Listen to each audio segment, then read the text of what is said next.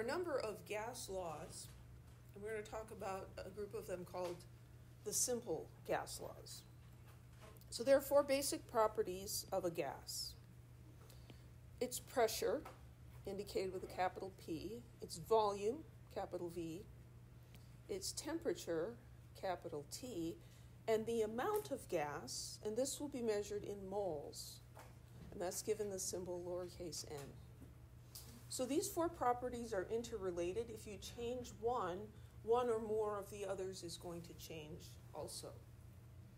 So the simple gas laws look at relationships between pairs of properties, just two properties holding the other two constant.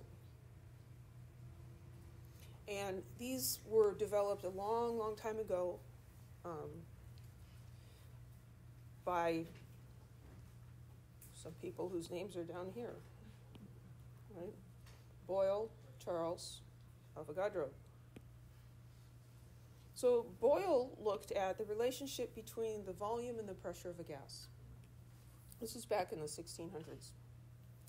So he used a J-shaped tube, and he had some mercury in there. And then there was gas here, and he put a stopper in it. So he could measure the volume of this gas because it was a cylinder. He knew the diameter of the tube, and he could measure how tall it was, so he could calculate the volume of the gas just using geometry. And then he could calculate the difference in pressure by looking at the relative heights of mercury. So here, is the gas pressure higher or lower than atmospheric pressure? It's higher because it's pushing down on the mercury and causing the other side to go up. So you can think of this as being like, two people having a pushing contest, right? They're both pushing on this thing, and who's winning? That's the stronger one. Well, this one's winning because this is lower than the other side. So he could measure the volume and the pressure of a gas. He kept this at the same temperature. He kept the same number of moles of gas in there. And then he would change the pressure of the gas. And he could do this by adding some mercury to the open end. As he's adding mercury here, that's going to push the mercury up on this side and cause the gas volume to get smaller. The pressure in here is still larger than the external pressure. And now we see that the difference between those is greater than it was before. So he's increased the pressure on the gas, and he can measure its volume. So he found that if you increase the pressure, you make the volume smaller. And the reverse is true. If you decrease the pressure, the volume gets larger. This is called an inverse relationship. One goes up and the other goes down.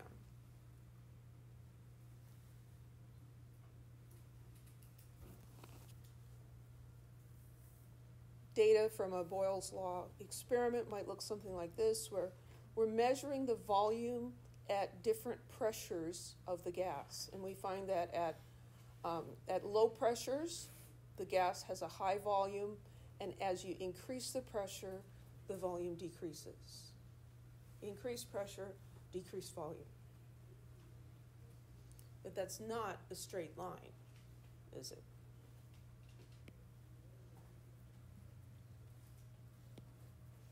So Boyle's law states that the volume is inversely proportional to 1 over the pressure of the gas. The pressure is inversely proportional to its volume. So we just looked at a graph of volume versus pressure, and that was curved. If instead we graph volume versus the inverse of the pressure, then we find that we get a straight line.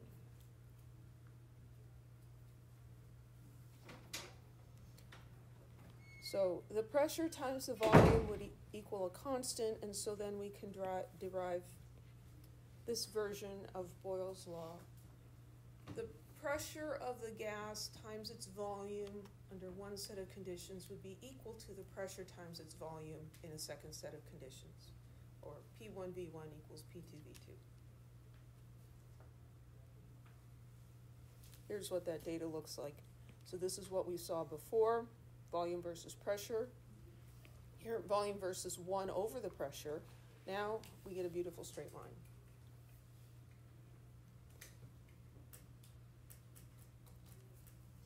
So what's happening when the pressure and the volume change?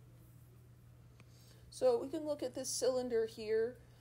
There's a 1 kilogram weight sitting on the top, and we have, let's see, 2, 4, 6, 8, there's 10 gas molecules in here.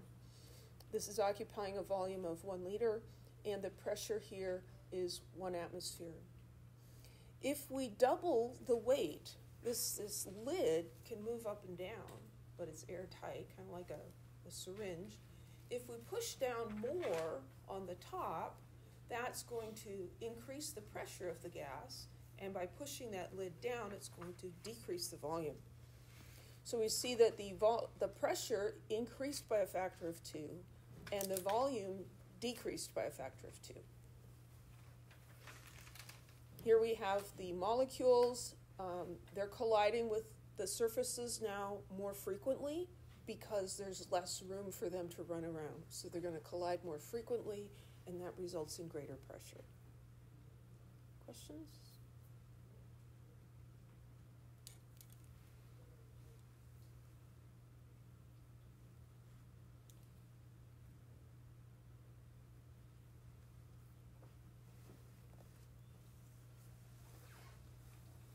Boyle's law is important in scuba diving.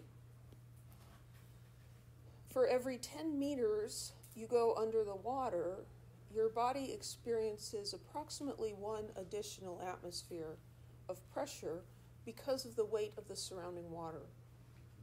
Pressure doesn't change that much up above the water because you're just dealing with air, and air is not as dense. But when you go under the water, the pressure increases significantly. So here we have a diver right at the surface. The pressure they experience is 1 atmosphere. If we go down 20 meters, we've gone down 10 meters twice, so we've added 2 atmospheres of pressure. The pressure down here would be 3 atmospheres. Yeah. Are you always at 1 ATM? At the surface of, at sea level, yeah, you're at 1 ATM. Does it change depending on where you live? It actually changes a little on the weather, right? Because there are variations in pressure. But those are pretty small. If you live at a higher elevation, then the pressure will be lower. And, like if you live in Denver, which is a mile above sea level, the pressure is significantly lower. And you go too high, and then you can't breathe anymore. That's why people don't live up there. Yeah.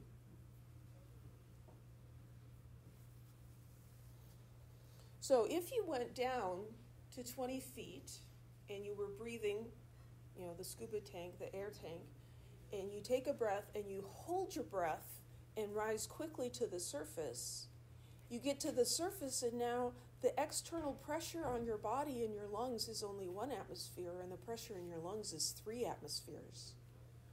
That's going to cause the gas to expand, and your lungs don't expand that much, right? So that would be really, really bad. So this is one thing they emphasize in diving. Always exhale when rising. You need to breathe in and out as you go up so that you can get the pressure adjusted. Any questions?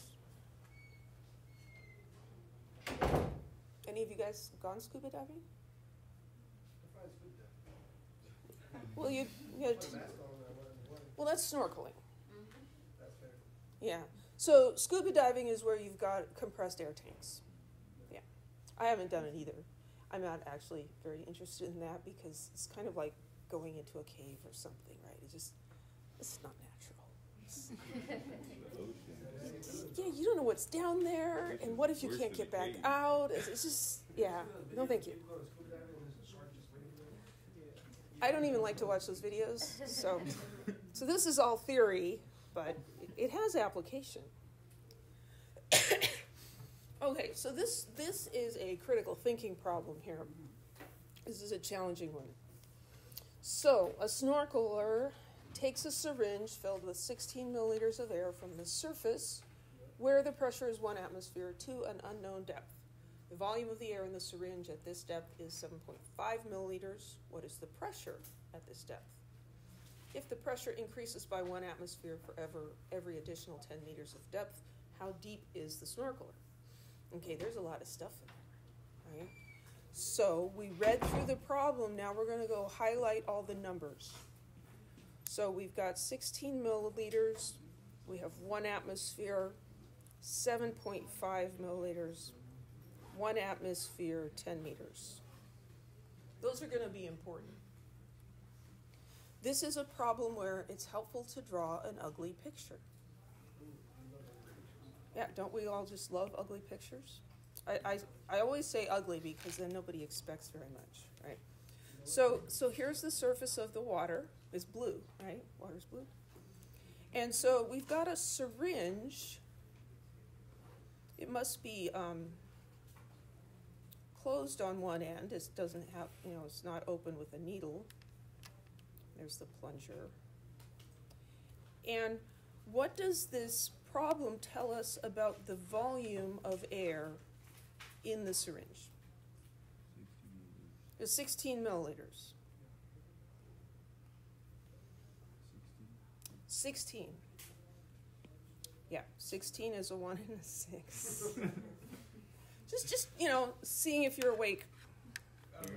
Barely, yeah. 16. There we go. Why is it 16? We don't know. It just is. Okay, I'm not going to draw the snorkeler.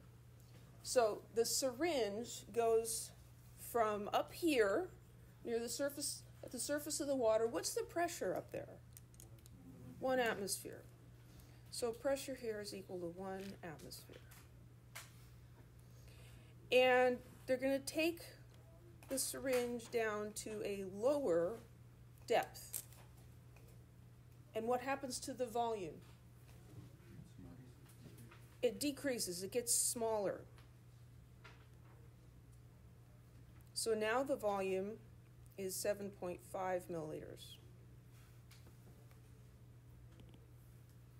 So why is that getting smaller? It's the pressure. So the pressure is essentially pushing on this plunger. It's pushing it in and causing it to be smaller. So we know the volume down there. And here's our question. Well, the first question anyway. What is the pressure at this depth? So the question is, what's the pressure down here? So this is going to use Boyle's law, and the traditional way of writing it is P1V1 equals P2V2. So this is going to be a pair. You could call it 1 or 2, it doesn't matter, but you need to have these two together because those happened at the same time. And these two belong together. I think most people would think of this as being P1 and V1 because that's where it started. That's what happened first. And this would be V2 and P2. Okay? So we've got this equation, and we know 3 of the numbers, and we have 1 unknown, so we can just solve this. So P1V1 equals P2V2. And what we're trying to find is pressure 2. We need to rearrange this equation. There's a lot of rearranging of equations in gas laws. So I'm trying to get P2 by itself. That means I need to divide by V2. I'm going to divide by V2 on this side. These guys cancel out. Bless you. So P2 is equal to P1 V1 divided by V2.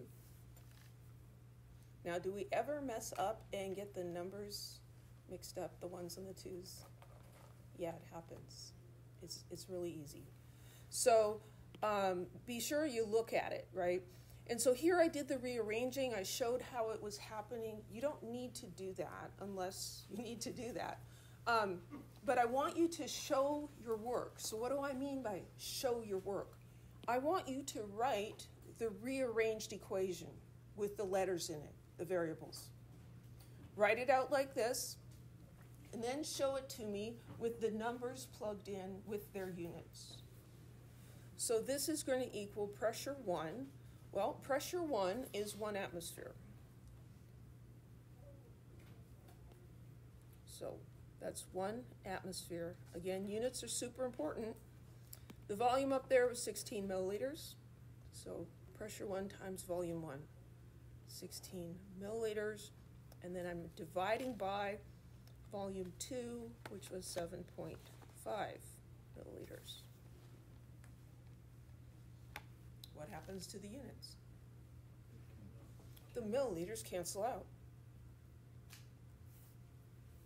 And so then we're going to do the math, right? 1 times 16 divided by 7.5,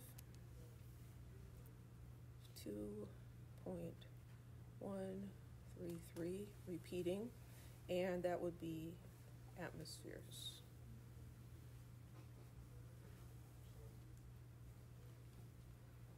If we were going to be picky about sig figs, the pressure of 1 atmosphere at sea level would be considered an exact measurement, and so we're dealing with the 2 sig figs.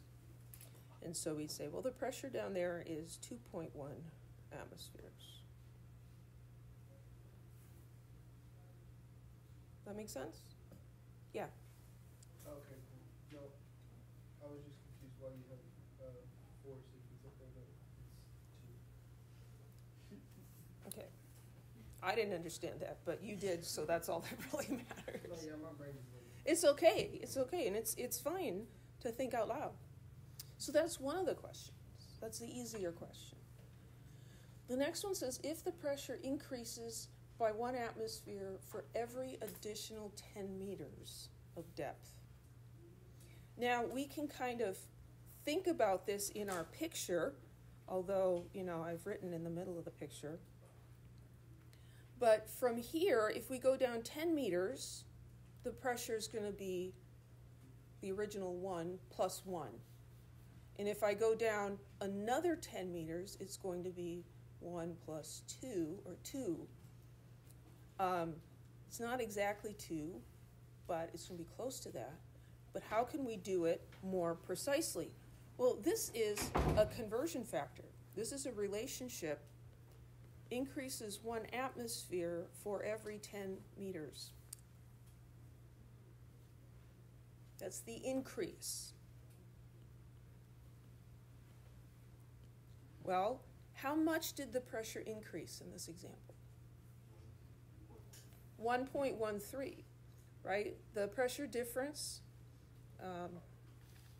P2 minus P1, is 2.133 minus 1, which would give us 1.133 atmospheres.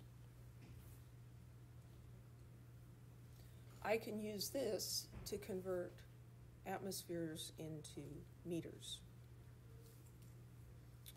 And I don't really have any room. I'm going to get rid of these guys. There. So 1.133 atmospheres times 10 meters for every 1 atmosphere of change.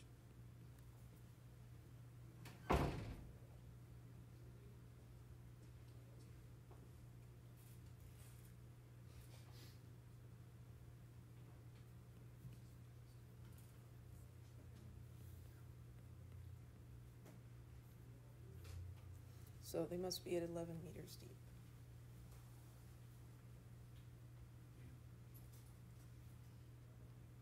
Any questions? Yeah. So on an exam, would you have Boyle's law and then the formula, or would you give us a question like that and we should know which law to use? If I remember correctly, I do give you the gas laws on the information sheet. We don't have to match the name to the formula. You never have to match the name to the formula, right? Why do I even use their name? Well, it's a way to tell the equations apart, but also, there's chemical history here, and these guys did some pretty amazing things. And so, he's getting credit for this. Because this is back in like 1600s. Yeah. This was before electricity, before they knew what atoms were. How many planets Mercury was dark? Well, and before they knew that mercury was toxic also. A lot of these scientists had prematurely short lives. Oh, no, I had mercury thermometers in the 2000s. Mm-hmm. They're fine until you break them. So just don't break them. Yeah. Yeah. Knowing that Boyle's law is P1V1 equals P2V2, I consider that history of chemistry. And this class is not about the history of chemistry. We will learn some history, but I'm not going to test you on it. And honestly, I have a hard time remembering which one's Boyle's law and which one's Charles' law. I remember Avogadro's, but not the other two. I get them mixed up, so I don't expect you to know that. 2.1 atmospheres, 11 meters. Okay, Charles' law. So, the scientist, J.A.C. Charles, he lived in the 17 and 1800s, and he was looking at the relationship between the volume of a gas and its temperature. And so, what he found is that the volume of the gas is directly proportional to its absolute temperature. So Charles' law, volume is proportional to temperature, which means that the volume divided by the temperature is equal to a constant. And so then we get this expression of Charles' law, V1 over T1 equals V2 over T2. But very important, because this is the absolute temperature. When we're dealing with gases, the temperature must be in kelvins. We can't use Celsius. For one thing, what if you had a temperature of 0 Celsius, which is the freezing point of water, right? That's a very common temperature. If your temperature was 0, what would happen in this equation? It'd be undefined because you can't divide by 0, right? And if we had below 0 temperatures, then one of the temperatures might be negative, and then we'd have a negative volume. That doesn't work either. So the reason that the Kelvin temperature scale is important is that it never goes negative. And the value, the relationship between Kelvin and Celsius was actually determined using Charles' law data. So here, there's a sample of a gas. An amount of gas is 1 mole. And here we have a pressure of 1 atmosphere. And so the volume of that gas as a function of temperature in kelvins gives us a straight line. Now the data points only go down here to 0 Celsius, but we can extrapolate the data. We can draw a straight line as far as we want. Take another sample of gas. Its volume is going to be smaller because there's less gas in it, but its volume will change with temperature. And again, we can extrapolate the line. Here's a smaller sample. Again, extrapolate the line. All of these lines intersect at one point. Where the volume is 0, so the y-intercept, it would be the x-intercept. When the volume is 0, then the temperature would be negative 273.15 degrees Celsius. And so that gives us the relationship between Kelvin and Celsius. It's called absolute 0. Temperatures below that are theoretically impossible. Negative volume, also impossible.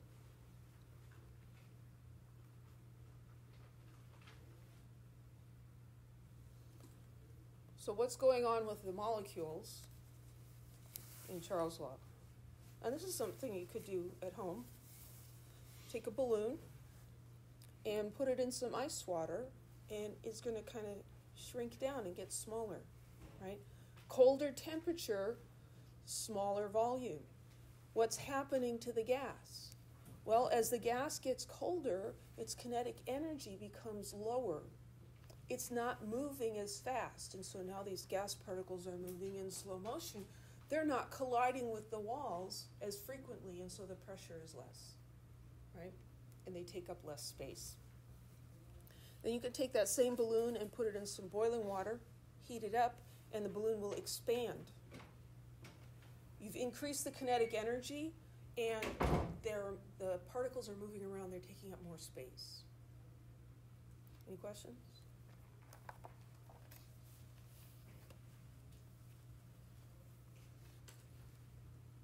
When the temperature increases, the gas particles move faster. We get more collisions with the walls, and the force then is exerted is greater. The only way for the pressure to stay the same then is for the volume to increase.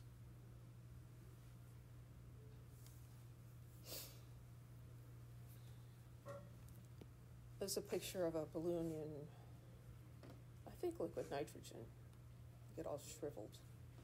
This is a hot air balloon. I remember being fascinated by these as a kid. I mean, balloons are just kind of cool, right? And in cartoons, you can blow up a balloon just using your breath and tie a string on it, and it floats, right? But, like, cartoons are all about breaking the laws of physics. That doesn't happen in real life. You blow up a balloon, just putting your air in it, and what happens? It goes to the floor, right? Because the air inside is very similar to the air outside, plus you've got the mass of the balloon.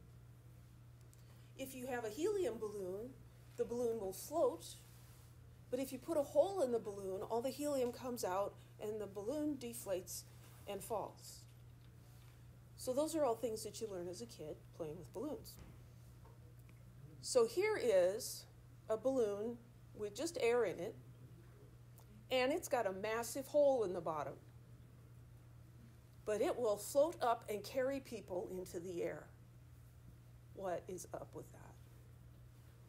Well, you've got this big burner, right? So you're heating up the air.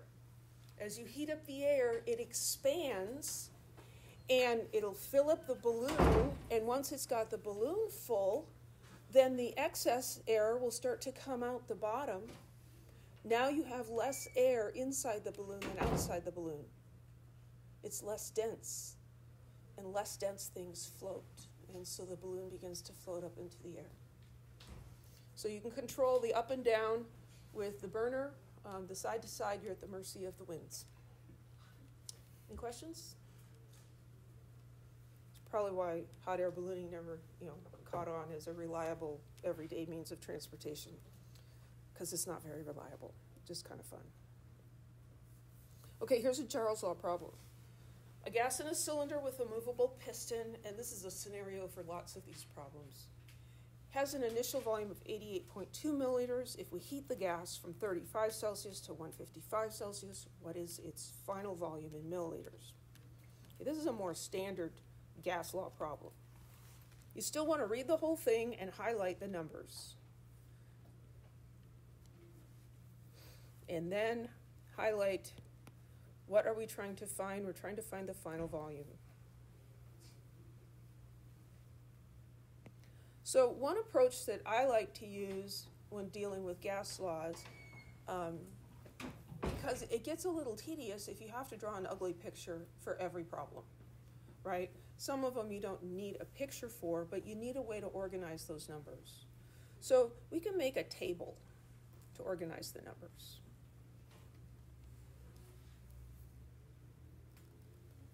So the first number I come to is 88.2 milliliters. So I'm going to write that in here. 88.2 with its unit, milliliters. So that's going to be a column.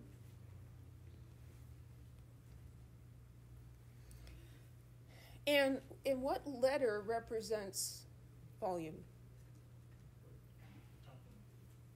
Capital V, right? Write it with a pen, not an eraser. And since this is the first line of our table, I'm going to call that row 1, and I'm going to call the second row 2. So here we had an initial volume of 88.2, and then we're talking about heating it from 35 to 155. So which of these temperatures goes with 88.2? The first one, right? The 35. Because that's the starting volume and the starting temperature. And then the temperature is changed, so the second temperature is going to be 155. And I'll call that column T. Can we use Celsius? No. We need to convert to Kelvin.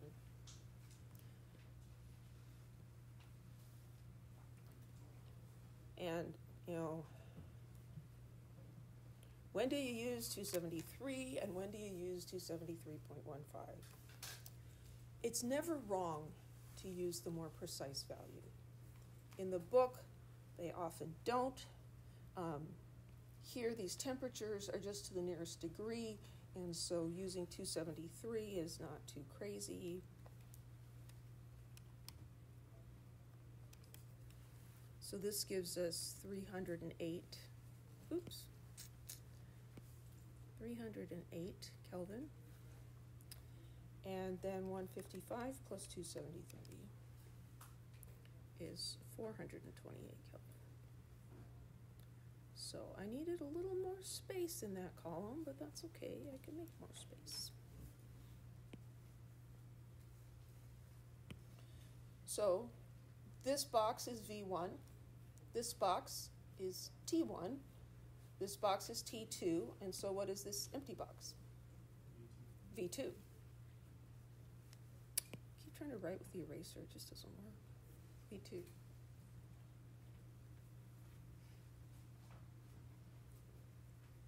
Well, what's Charles' law?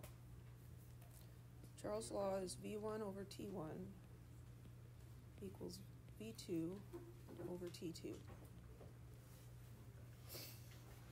This one has fractions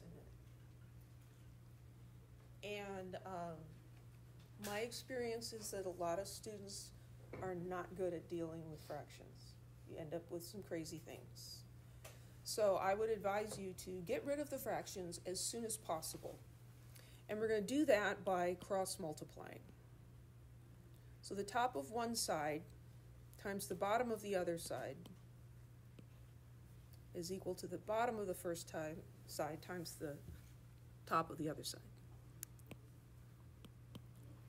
So V1 times T2 is going to equal T1 times V2. And it doesn't matter if you put the T first or the V first. What matters is that you've got your 1s and 2s straight. We're solving for V2. That's V2 right here. Better not use green to highlight that. So I want to rearrange the equation. I got rid of the fractions now so I can really see what's going on. So to get V2 by itself, I'm going to divide by T1 on both sides. So then I want you to write out V2 is equal to V1 T2 over T1. This is not the only way to solve these problems, but it seems to work the best for most students. Any questions about how I got the equation? So we wrote out the rearranged equation, and then we're going to put the numbers in. And be careful, right?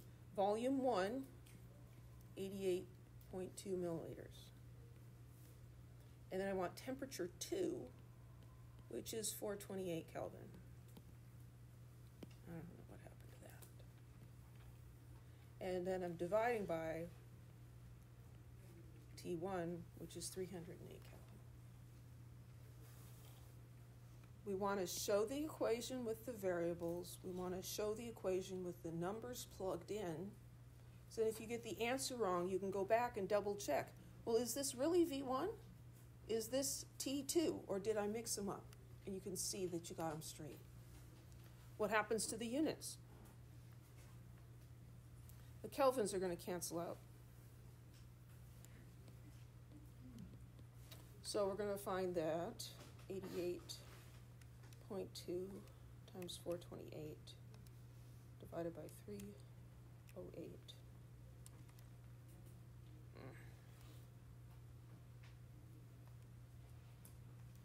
Oh, I just messed that one up. 88.2 times 428 divided by 308.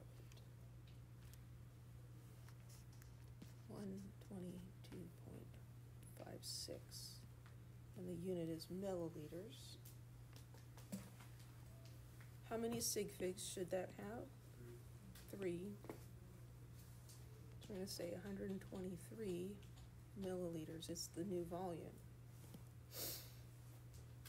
Gases behave like balloons because balloons are full of gases, right? So you think about a balloon. If I heat up the balloon, does it get bigger or smaller? It gets bigger, right? So here the temperature went from a lower temperature to a higher temperature. We expect that the volume will increase. This volume is higher than the starting, so that is a good sign. If it was smaller, then we did something wrong. Any questions?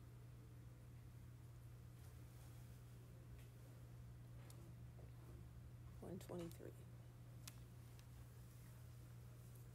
So this is one of those problems that's annoying to a lot of students because they're really, you don't calculate this, you have to think about it. So the pressure exerted on a sample of a fixed amount of gas is doubled at constant temperature, and then the temperature of the gas in kelvins is doubled at constant pressure. What's the final volume of the gas? And they don't tell us what the initial volume is. So how can we do this? Well, we can say, well, it started out at a volume of V. If I take the pressure and I double it, what effect does that have on the volume? It decreases it by a factor of 2, right? So that's going to be divided by 2. And now the temperature gets doubled. What does that do to it? Doubles the temperature. So now it's times 2. And so the volume ends up being the same.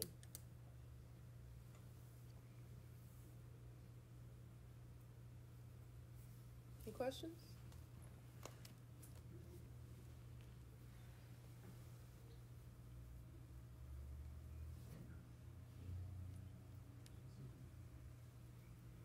Last of the simple gas laws, Avogadro's law. This relates amount of gas in moles to the volume.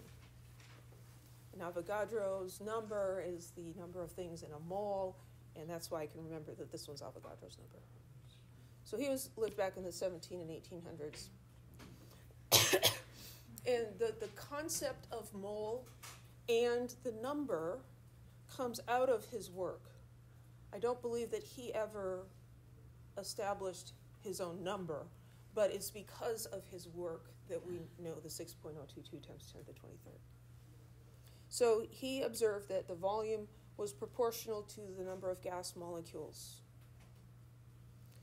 or volume is proportional to N. So then we can say V1 over N1 is equal to V2 over N2. What's a little different here is that we're counting the amount of gas, we're counting the number of particles, or the number of moles of particles. We're not looking at the mass of the gas, we're looking at how many pieces are there. If you have equal volumes of gases, they will have equal numbers of molecules. What the molecules are, what the gas is, doesn't matter. Gases are the only state that acts like this. So here's Avogadro's law data. measuring the volume as you increase the amount in moles. So as you increase it, it gets bigger and bigger. If you have 0, then the volume is 0.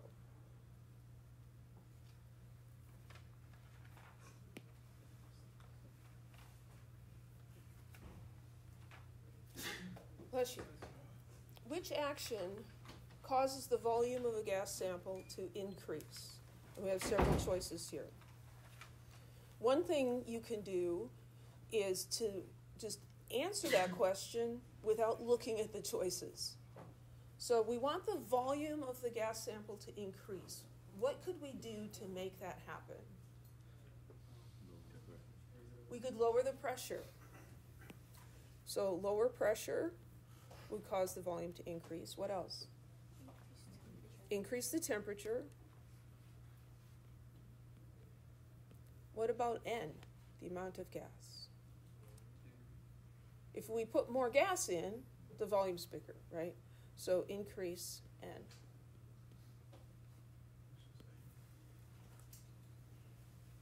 So here, this is, we're talking about decreasing the pressure, decreasing the temperature, decreasing the number of moles of gas. We'll worry about that in a minute. Well, this is all talking about decreasing. The one where decreasing the thing makes it bigger is the pressure. Decreasing the pressure, keeping a constant temperature and number of moles. So that's the one that will cause the volume to increase.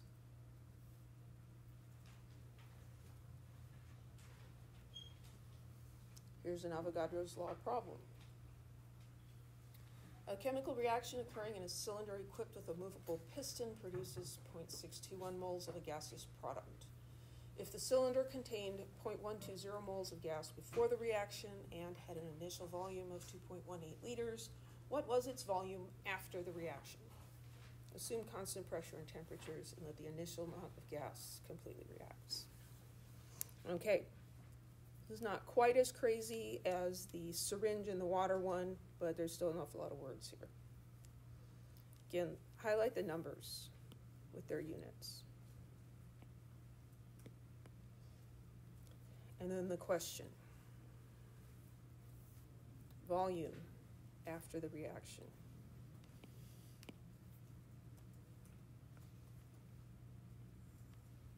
I'm going to make a table to organize these numbers. I'm going to have 2 rows, 1 and 2. And I'll just go back through the problem and take the numbers as they come. So here, 0.621 moles. So I'm going to write that down.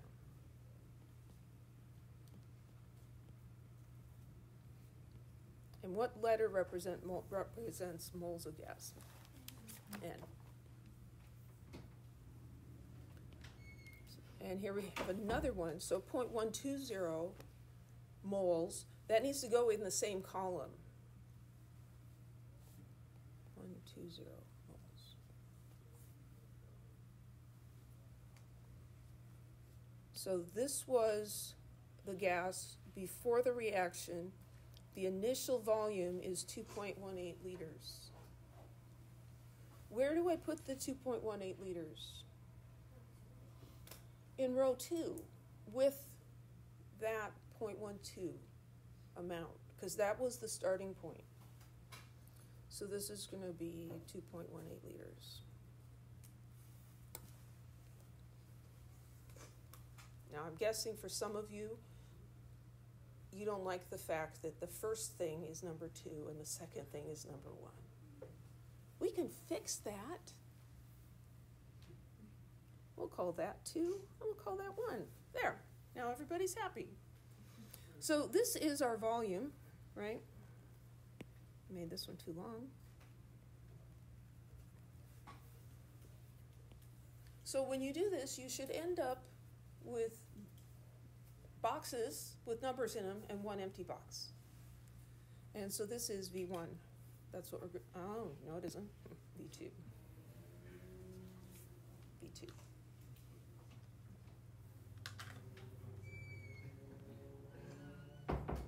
V1 over N1 equals V2 over N2. This is just like Charles' law where they give it to you as a fraction. So let's get rid of the fraction. We'll cross multiply. V1 N2 equals N1 V2. And I am looking for V2. So I'm going to divide by N1 to get rid of it on this side, and N1 goes on that side. So V2 will be equal to V1 N2 over N1. And then we take our numbers and put them in. 0.120 moles. And, oops, it doesn't matter, but let's should be consistent. The volume first, 2.18 liters. And N2 is 0.621 moles. And N1 is 0.120 moles.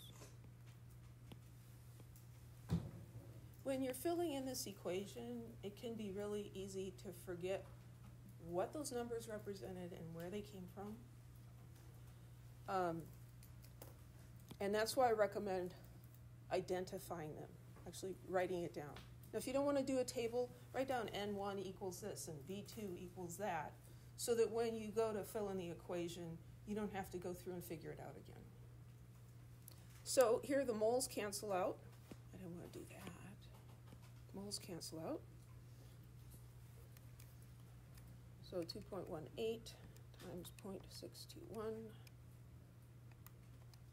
divided by 0.12.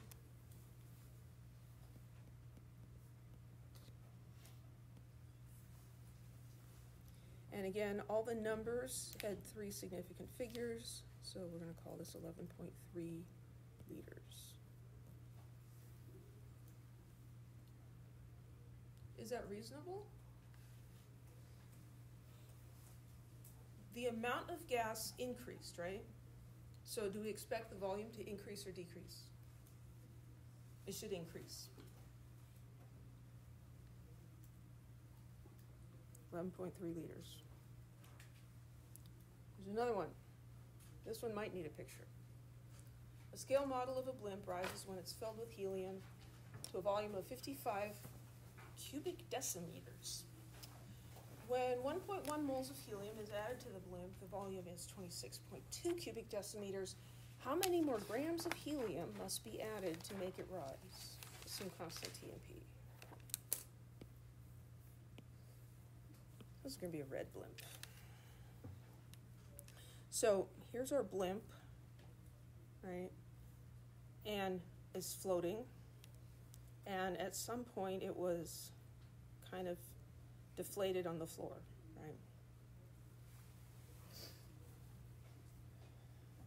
Let's highlight those numbers.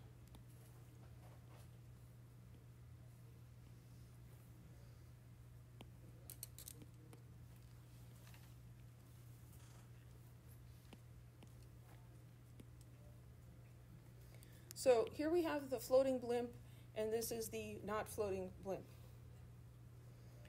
The question or the problem tells us that it will float, it will rise when the volume is 55 cubic decimeters.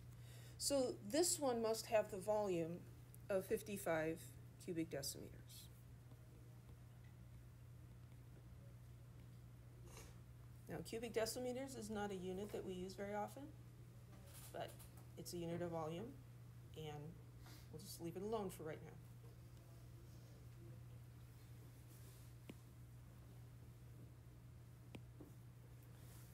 So, initially this blimp was like totally flat, right?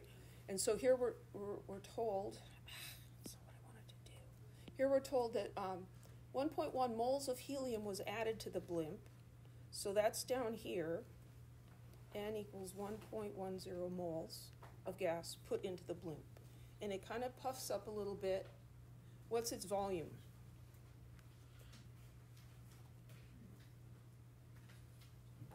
Because when we add that much gas, the volume is 26.2.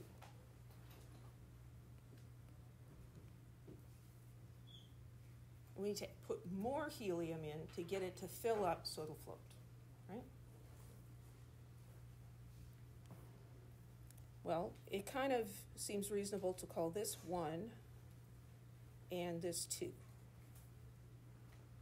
Now, it's asking us to find how many more grams of helium need to be added.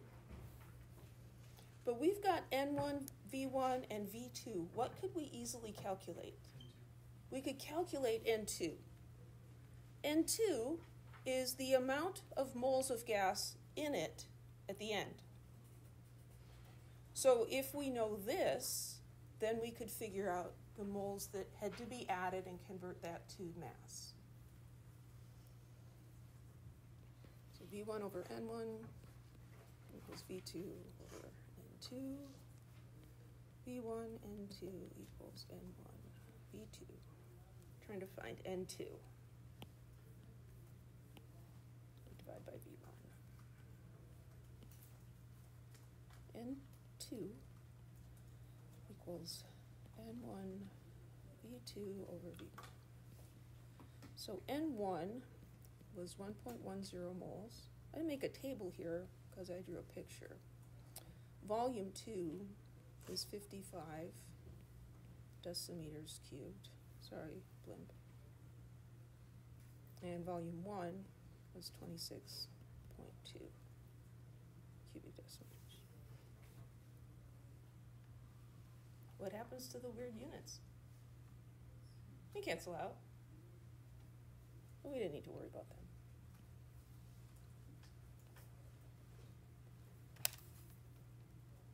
So 1.1 times 55 divided by 26.2. 2.30.